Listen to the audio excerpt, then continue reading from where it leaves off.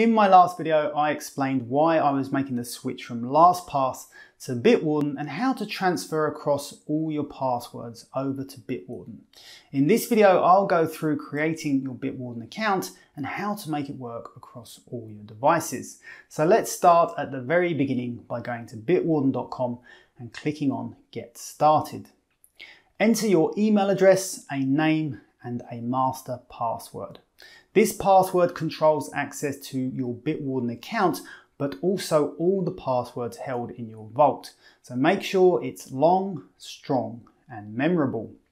Hit submit and you'll be prompted to re-enter your account credentials once more to access your vault. If you're making the switch from using another password manager, or you previously saved your passwords in a browser, Bitwarden offers several options for importing your existing passwords by clicking on Tools and Import Data. I imported my LastPass vault into Bitwarden, which, as I say, I demonstrated in my previous video. The next step is to verify your email address by clicking Send Email, run through the normal process, click the link, and re-enter your account details.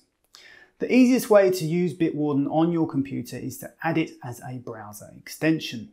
In Chrome, you can access your browser extensions either by clicking on the icon in the top right corner of the window, or if you don't see the icon, click on the ellipsis, choose More Tools and Extensions. Open the Chrome Web Store and search for Bitwarden. Click on Add to Chrome, followed by Add Extension. It's a similar process if you're using Edge or Firefox, but Safari users, you'll find your browser extensions in the Mac App Store. Once installed, I pin the icon and then I log in once more to complete the setup process. We can now access all of our passwords quickly and easily whilst browsing the internet. By default, Bitwarden will ask for the master password each time you open your browser, which will become very tedious, so I recommend creating a PIN to use instead. Untick the box so that you can use the PIN in all instances instead of your password.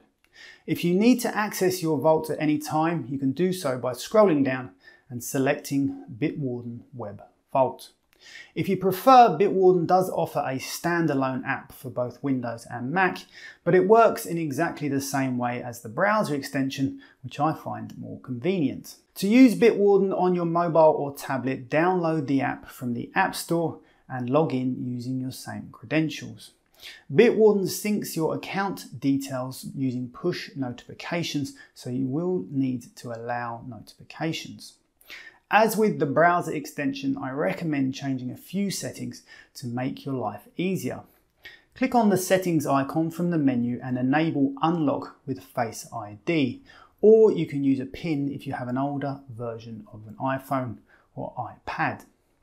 Click No to the prompt to use the PIN rather than the password in all instances. You'll want to turn on password autofill, which allows access to Bitwarden through Safari and your other browser apps. To do this, go to the Settings app, scroll down to Passwords, choose Autofill Passwords, and then select Bitwarden from the list. Again, you're prompted to re-enter your master password, and you should receive confirmation that autofill is now activated. I also recommend enabling the app extension, which is an alternative way of accessing Bitwarden by clicking on the Share button or More button as demonstrated here. You can launch any of the sites you have stored within Bitwarden simply by clicking on the ellipsis and selecting Launch. If everything is working correctly, you will be asked to use credentials stored within Bitwarden. And that is how to start using Bitwarden Password Manager on your desktop and iOS. If you found the video useful, I'd appreciate you giving me a like and hit subscribe for lots more quick tips like this one. Until next time, thank you very much for watching.